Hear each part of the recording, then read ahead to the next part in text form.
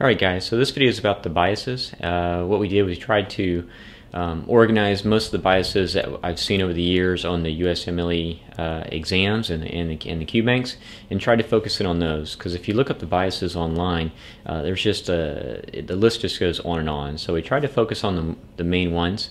I want you to know the length time versus lead time, and I want you to know basically the confounding. So we cover all these in the video. Hopefully it's helpful, and let us know, comment, and don't forget to subscribe. Alright guys, so here's our attempt at the biases. So let's get started. It says a study was done to assess the relationship between attending a weekend seminar on how to get into residency and candidates' confidence when applying to match. Attendees who matched into their top choice, as well as attendees who did not match that year, were interviewed using a standard questionnaire. The study showed that people attending the weekend seminar without their chances of getting into residency increased after attending the weekend course. Okay, so long story short, they went to the seminar, and then after it, they felt like they increased their chances of getting into residency after the course. The odds ratio is 2.2, meaning they felt there was a 2.2 likelihood or increased chance of them getting into residency after attending. And the p-value is 0.05. Good, right? Because we want p-value 0.05 or less. Based on the above information, what would be the most likely bias concern? All right, so essentially there was this seminar, and then they sent a questionnaire to these guys after the fact. And one group of people who matched and one who didn't. So what kind of bias might that be? So let's look at our choices. We have lead time, selection, Pygmalion, recall, Hawthorne, and procedural bias. Now, obviously, some of these just flat out don't even fit, right? Hawthorne is that one where you're being observed, right? It's like, I know I'm being watched, and it's going to influence how I kind of act, right? It's like they say that's the one where if it's a vitamin study, their chances are they're going to start eating healthier and stuff like that. So we know that in this situation, it's not the Hawthorne effect, because these guys aren't being watched. And then the Pygmalion effect, well, that's just essentially saying if I set high expectations, if there's high expectations, that leads to an increased performance. All right, so it's a good one. It's good for kids and stuff like that. You set the bar high, people tend to meet that expectation. So we know it's not those two. Again, Hawthorne, somebody's watching you, and that affects it. Pygmalion effect, high expectations lead to increased performance. So now we're down to these three: lead time, selection, and recall, and procedural. Well, the lead time, I'm going to explain this one here in a minute. For lead time, for the step 1 and 2 and all that stuff, I want you to differentiate lead time from length time bias, okay? Those are your two that you got to differentiate. They're usually coming in the same answer choice. And for right now, lead time, and again, lead time's not for this one, but lead time has an E and an A, right? So I want you to remember the E and the A in lead is going to be used for early, okay? That's early detection. Early detection is leading to a bias that people are living longer, but nope, you're just finding out that they're positive sooner. So a lead time bias, EA, is for early. And then length time, you're going to associate that with the word slowly progressing. They got to give that to you. And again, the meaning that the length time bias is that whatever disease it is, it's a very slowly progressing disease. It gives the illusion that people are living longer. Well, no, it's just a slow progressing disease that you caught. So it's kind of a bias. It shifts the results a little bit. Okay, and just remember, big picture here is a bias is it's kind of a slant. It's a slant on the facts per se. Okay, so back to this. A selection bias. Okay, selection bias means you're only choosing certain demographics or certain people. Okay. And in this situation, they actually interviewed both people who matched and didn't match. So it's not this one, but again, selection bias is you're only choosing certain people, not that one. Now, a recall bias, okay? Recall bias could be affected here because this questionnaire may be influenced, right? The people who matched may be like, hey, man, I remember everything about that seminar, and that really helped me get the interview, blah, blah, blah, blah, blah. But the people who didn't match may not be so inclined to remember that they paid money for some weekend seminar that didn't affect how they got into residency. So in this situation, it's the recall bias. Anytime that you do a questionnaire that's done after the fact, there's a chance that you could have a recall bias in that situation. And procedural bias, this is the one, think of it like this. At the end of a rotation, you're supposed to fill out, the attending does one on you, and you're supposed to fill out some evaluation on the attending. But the fact is, you're under pressure, right? Because you're thinking, well, what if this attending reads this? And I know they say they don't read it for a little bit of time, but what if they do read it? You're thinking, this could come back to haunt me.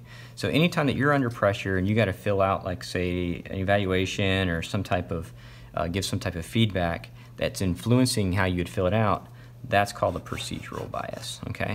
And I feel like through residency, I felt like that was one that we always kind of suffered from. But in this situation, recall bias, questionnaire done well after the fact. This one says, a student researcher is designing a project that will hopefully minimize the use of confounding. Okay, now I'll say this, confounding's huge. They like to use that word, confounding bias, or confounders, on step one. On step one exams. Confounding in a drug with exceptionally long half-life.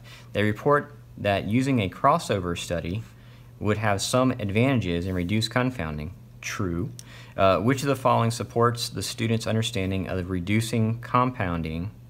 You think I'd do a better job rereading these. So what would reduce confounding in a crossover study? Well, first of all, we got to understand a crossover study. We start out like this, you got one group up here, one group up here, one might be getting placebo, we don't know. And then all of a sudden, they have this thing called a washout period where they just give them time for the drug to get out of the system, right? Because if these people were on the drug, we need them to go through this washout period so then they can start the next phase, whether they're going to be in the placebo arm or maybe the medication arm. Nobody knows, right?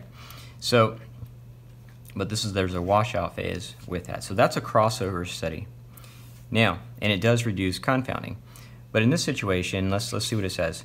Is it A, as patients proceed to the next phase of treatments, there may be carryover benefit from the prior cycle? It's kind of true, but we don't know if that really would help reduce the confounding here, right? Because if someone's kind of influenced already, then chances are that might impact them on the backside of this, the study, because they're already kind of trained per se, and that might actually affect the results. So I'm not too keen on that one. A short washout period. Well, this was a long half-life drug, so if we have a real short washout period, then the people who were taking the drug, if they don't allow that drug to wash out of their system, then it could carry into the second phase of the study. So in that second phase may be influenced with that drug still in their system.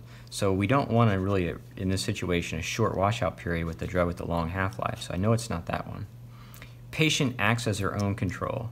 Okay? Yes.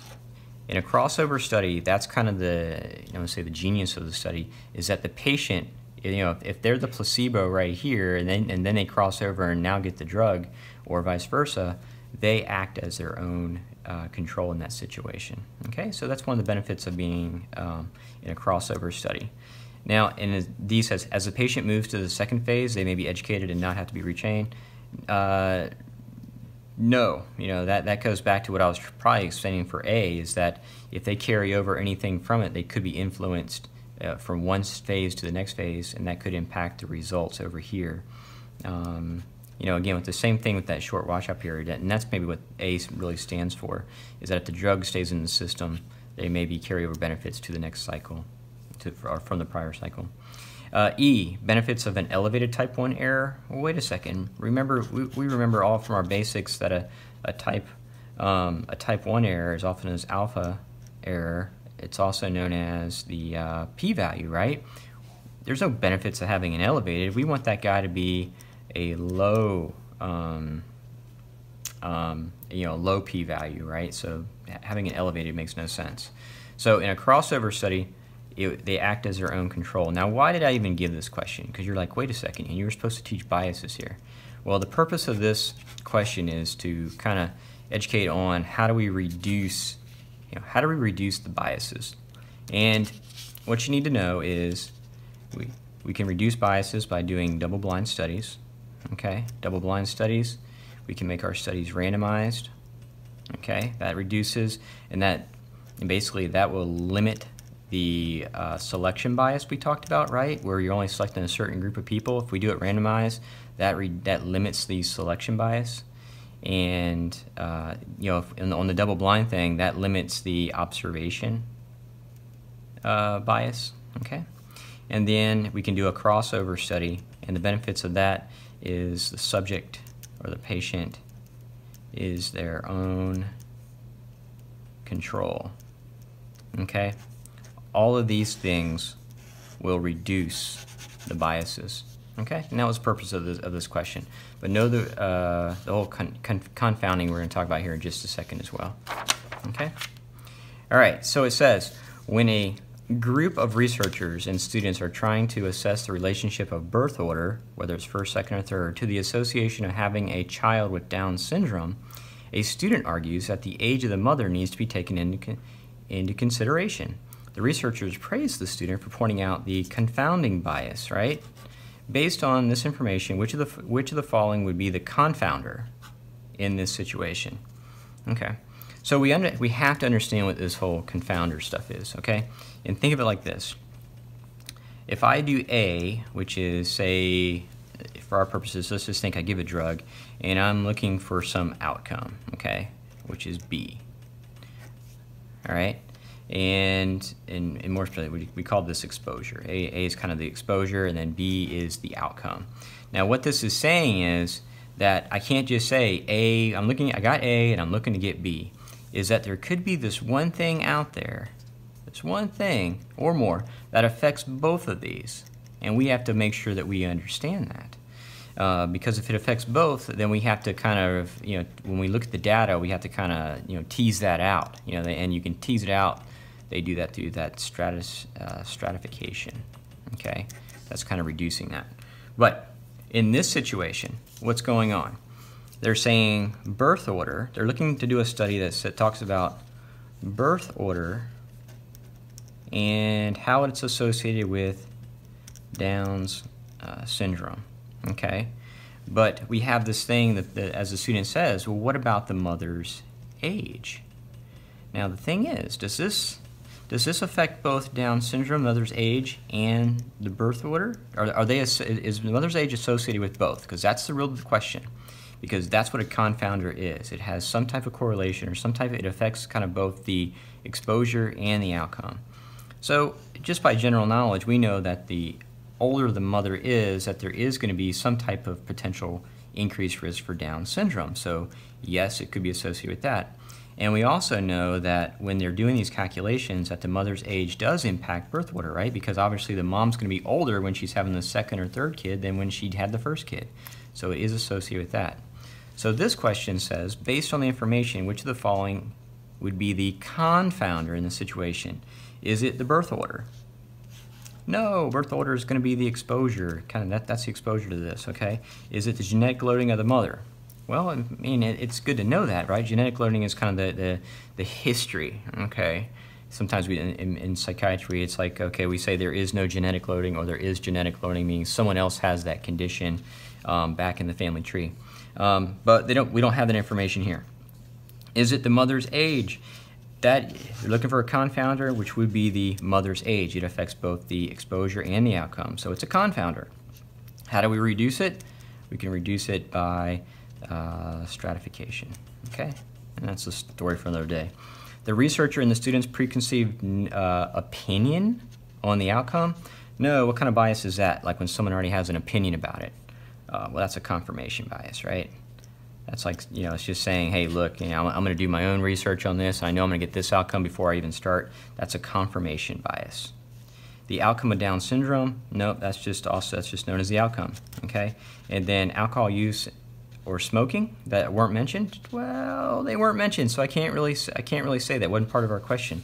But that's another example, right? You could say they do a study where they say, look, I'm going to study whether alcohol is associated with heart disease.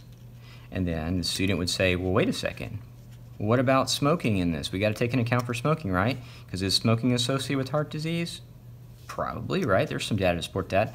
Is smoking associated with alcohol? Well, if someone drinks alcohol, chances are they may smoke as well. There's probably a higher chance. So it's associated with both. So what's the confounder in this study?